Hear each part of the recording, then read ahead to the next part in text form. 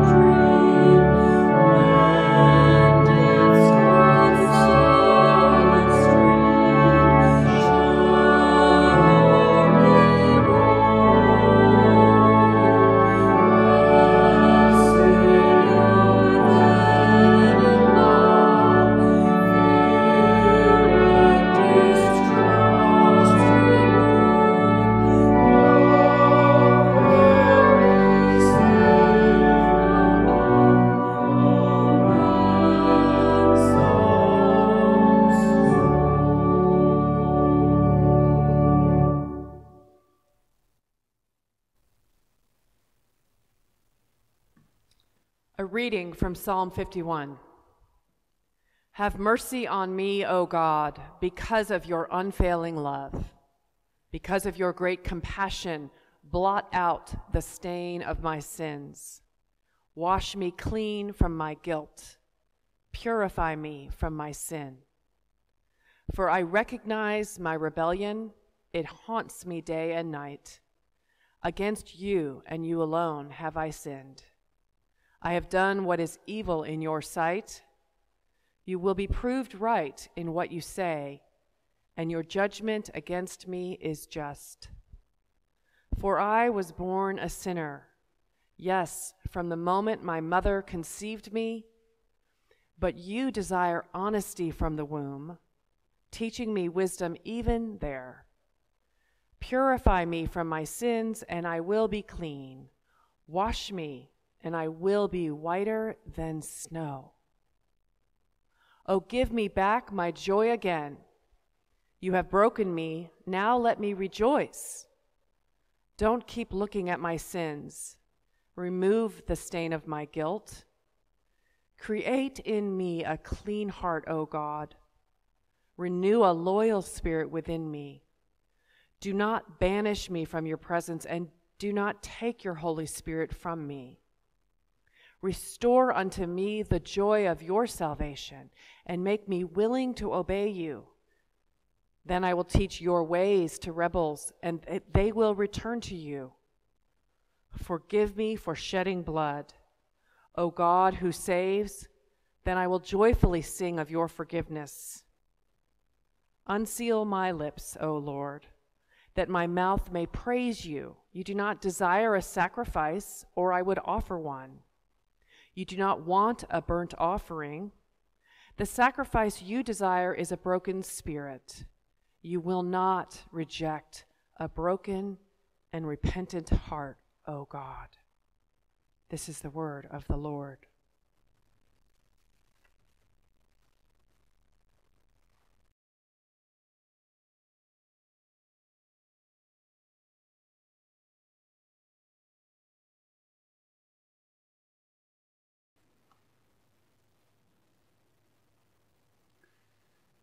We have heard the words of a great king, also a great poet.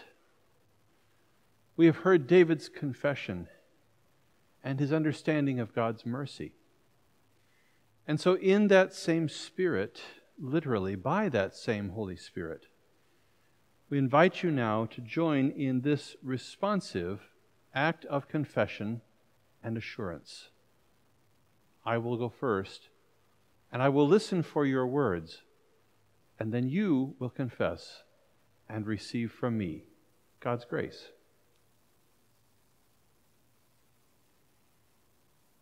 Before Almighty God, and before you, my brothers and sisters, I confess my sin, my brokenness, and my need of Christ. The ways I wound my life and the lives of others, and the life of the world.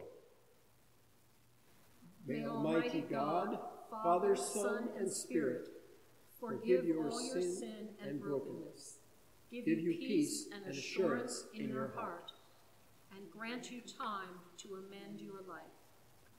Amen. Before Almighty God, and before you, my brothers and sisters, I confess my sin, my brokenness, and my need of Christ, the ways I wound my life, the lives of others, and the life of the world.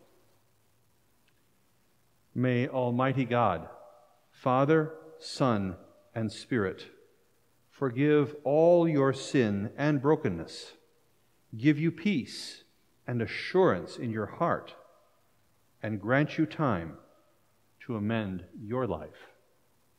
Amen. The peace of our Lord Jesus Christ be always with you. And also with you. Share Christ's peace with one another.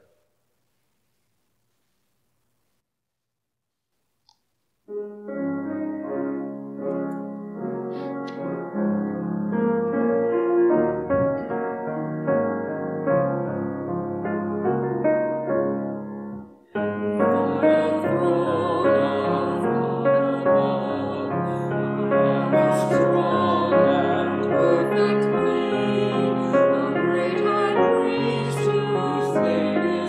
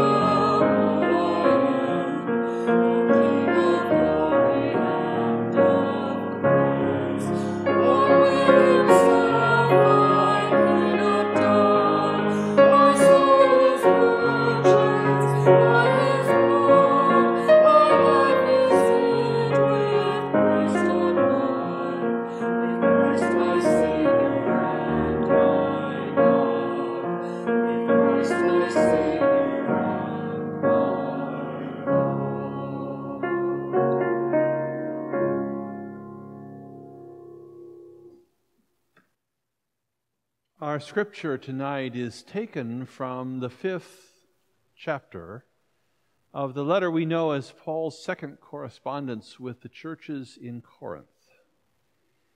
Listen very, very carefully to what Paul says in this letter. Let your mind remember the words you just sang and the words that Allison led us to hear from Psalm 51. Let the Holy Spirit work as all of these things come together in your mind tonight. Listen for what the Spirit is saying to the church. So, we are Christ's ambassadors. God is working His appeal through us. We speak for Christ when we plead, "Come back to God." For God made Christ, who never sinned, to become sin itself, so that we could be made right with God through Christ. As we work together, we beg you not to accept this marvelous gift of God's kindness and then ignore it. For God says, "At just the right time I heard you. On the day of salvation I helped you." Indeed, the right time is now. Today is the day of salvation. We live in such a way that no one will stumble because of us, and no one will find fault with our ministry. In everything we do, we show that we are true ministers of God. We patiently endure troubles and hardships and calamities of every kind. We've been beaten, been put in prison, faced angry mobs, worked to exhaustion, endured sleepless nights, and gone without food. We prove ourselves by our purity, our understanding, our patience, our kindness, by the Holy Spirit within us, and by our sincere love. We faithfully preach the truth. God's power is working in us. We use the weapons of righteousness in the right hand for attack and the left hand for defense. We serve God whether people honor us or despise us, whether they slander us or praise us. We are honest, but they call us impostors. We are ignored, even though we are well known. We live close to death, but we are still alive. We have been beaten, but we have not been killed. Our hearts ache, but we always have joy. We are poor, but we give spiritual riches to others. We own nothing, and yet we have everything. The word of the Lord.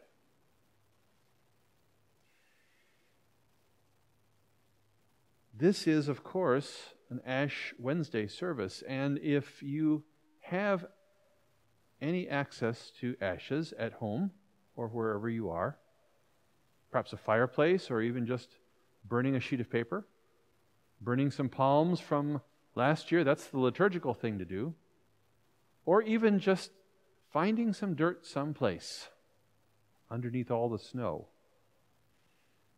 This is what we would need if you are going to sign each other tonight. We will be doing that here. We also will be inviting you to come to the table. So if you would, you can hit pause now if you don't have bread and wine or grape juice available to you.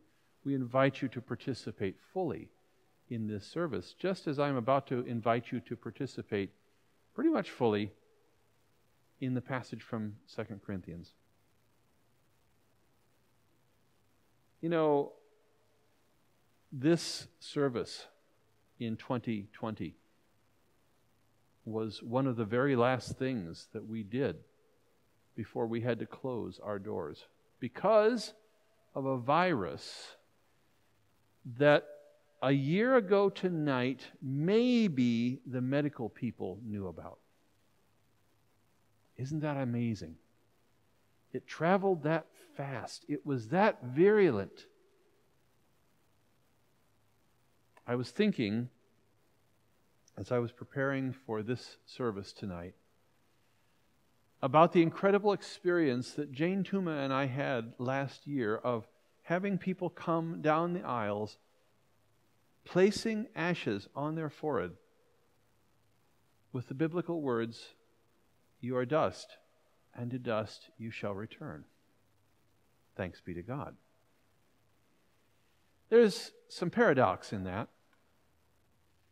None of us like to be reminded of our mortality. We would much rather make our plans, wouldn't we? We would much rather look into the future months and say, on this date I expect to be here, and on this date I expect to be doing that, and by this time I expect my zinnias to be in bloom.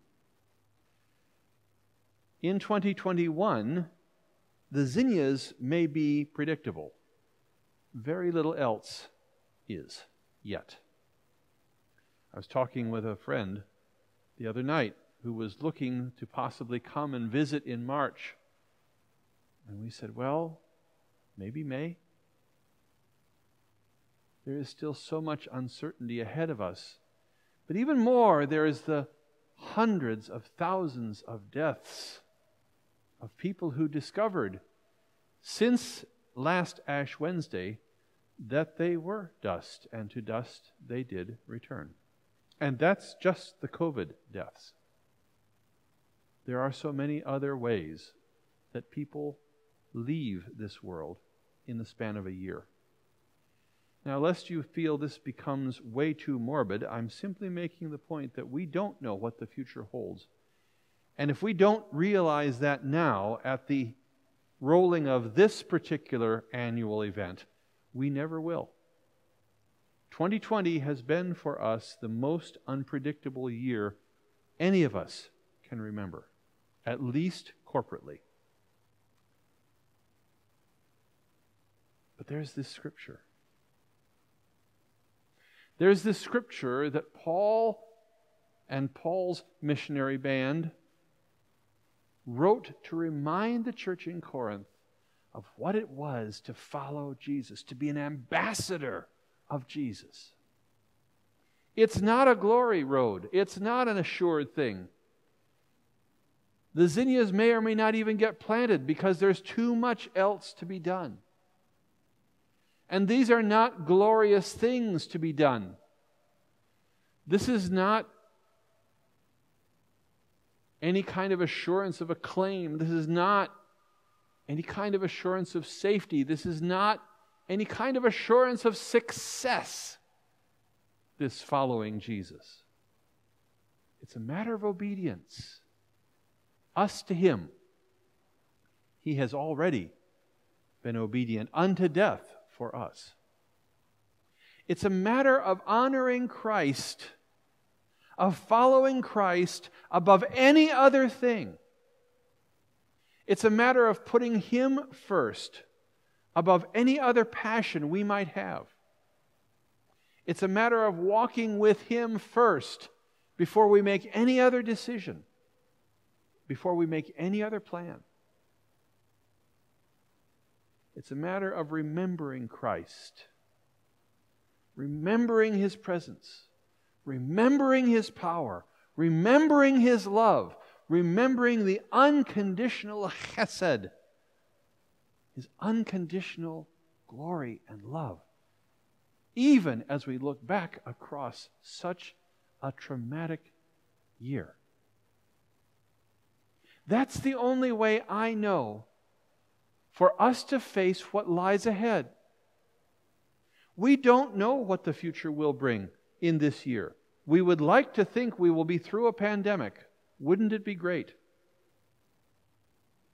Tonight is our first opportunity to have live people back in the sanctuary. Though you're not seeing that service right now, it will be happening. Isn't that amazing? And yet, a year ago tonight, we would have said, "What? What are you talking about? Of course we gather every chance we get." We don't know. But we do know that we are called to be different. We are called to live differently, you and I. We are called to proclaim something other than, "I belong to the Republican Party or the Democratic Party." We are called to proclaim something other than, "I'm a male," or "I'm a female," or "I'm somewhere in between." We are called to proclaim something more than, "I live in River Forest," or Forest Park, or Oak Park, or Elmwood Park, or Wheaton, or Willowbrook. We are called to proclaim that we belong to Jesus.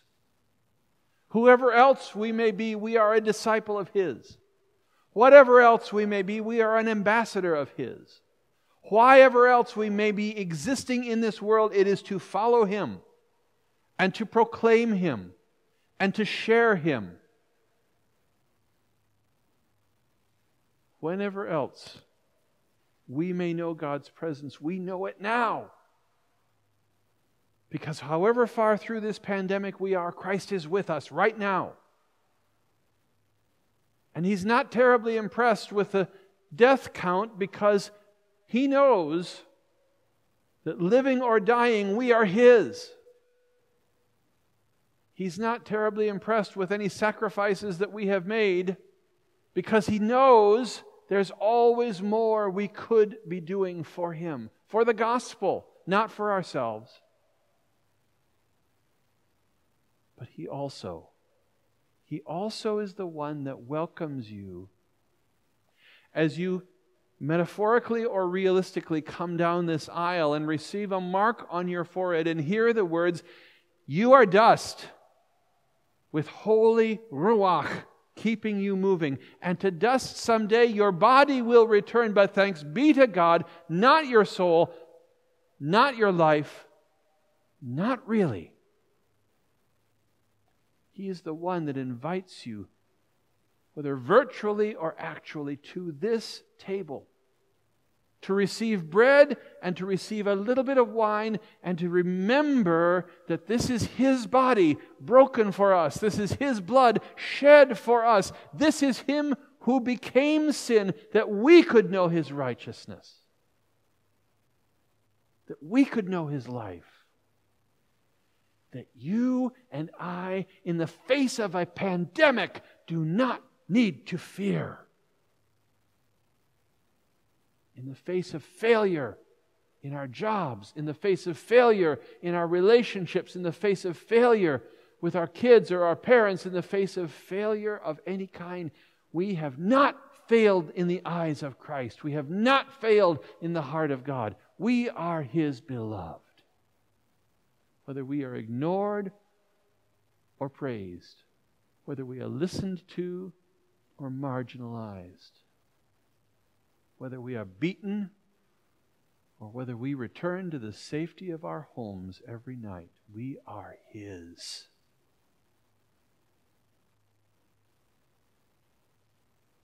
That is the story of Ash Wednesday. So that we aren't terribly impressed with our little selves and our little human thoughts and our little human accomplishments, because you know what? 100 years from now, no one is going to remember a single person who's alive right now listening to my words, myself included. But if we live as we are called to live, if we be who we are called to be, if we use the breath that God gives us right now, in the time that we have left, whether it's long or short, if we do those things 100 years from now, somebody is going to remember Jesus because of you. And that is very good news.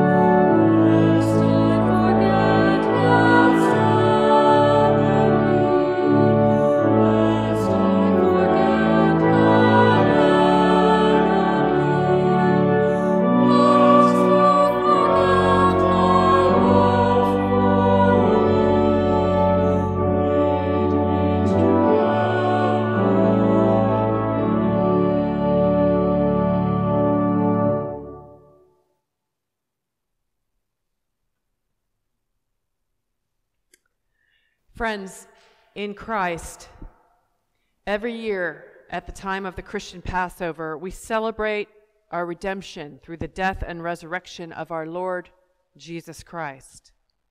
Lent is a time to prepare for this celebration and to renew our life in this Paschal mystery.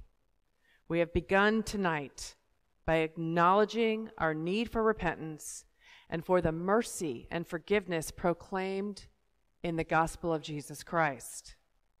Our journey to Easter begins with the sign of ashes. The ancient sign speaks of the frailty and the uncertainty of human life and marks the penitence of this community.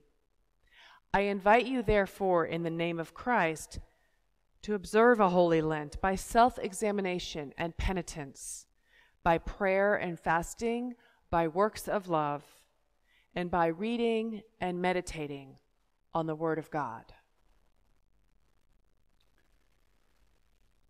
If you wish to participate in the what's called the imposition of ashes, then I would invite you that you can do that now as Allison and I share this. All you do, this is a little ministerial secret. All you do is you get something that makes a mark. You take your finger and you make a small cross on the forehead of the person that you are with. And you say to him or her, Allison, remember that you are dust, and to dust you shall return. In the name of the Father, and the Son, and the Holy Spirit. Amen.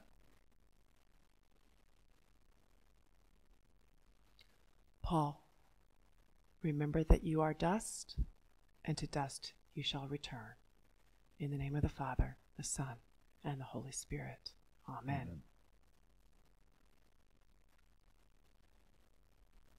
And now we invite you to come to the table of the Lord.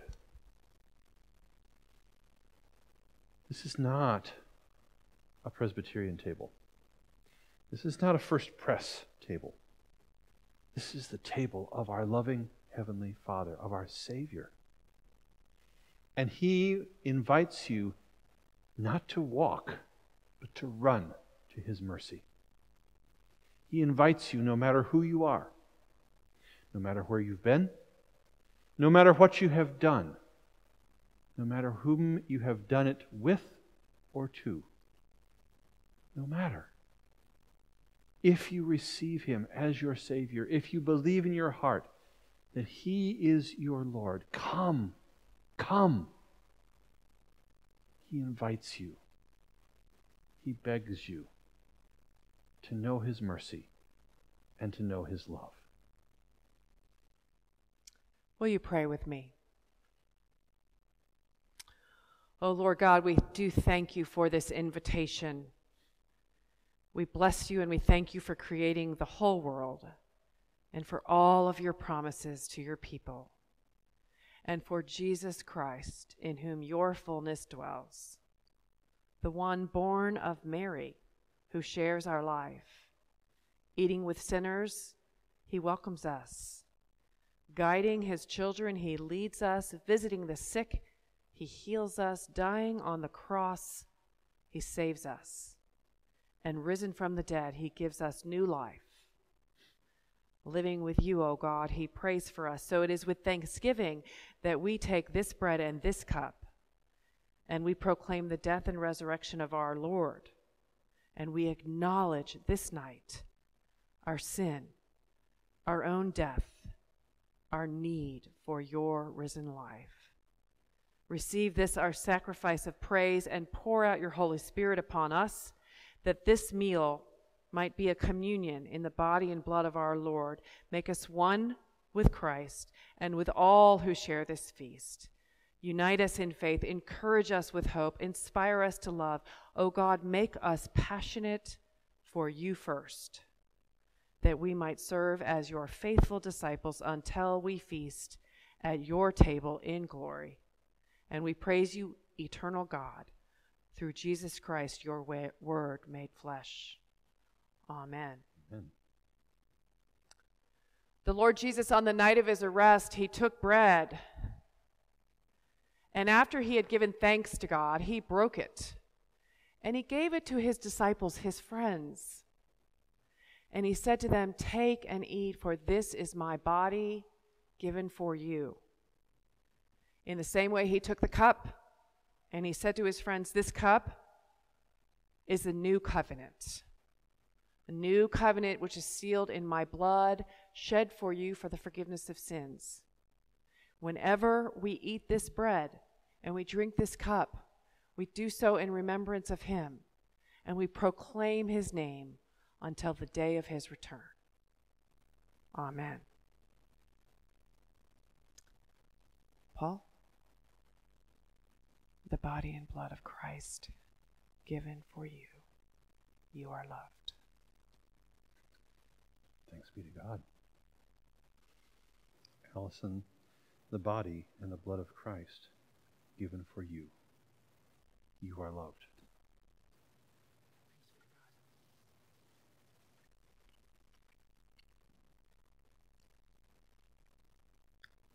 as our Savior Christ has taught us, we are bold to pray, Our Father, who art in heaven, hallowed be thy name.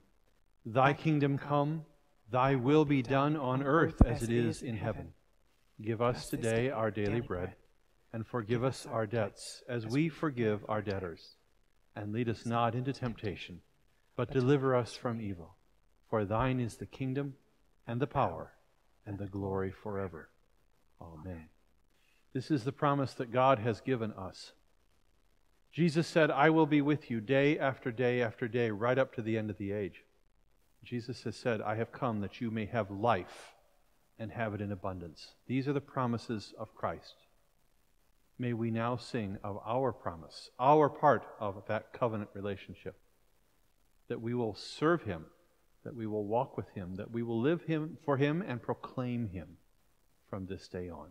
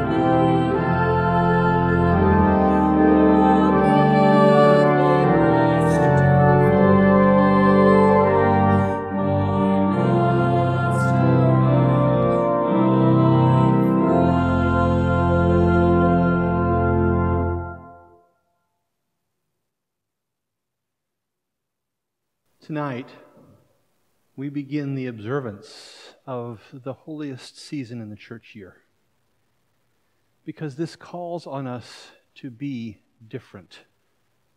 This calls on us during these 6 weeks to practice our difference in Jesus, to remember that we are dust, to remember his immense love for us.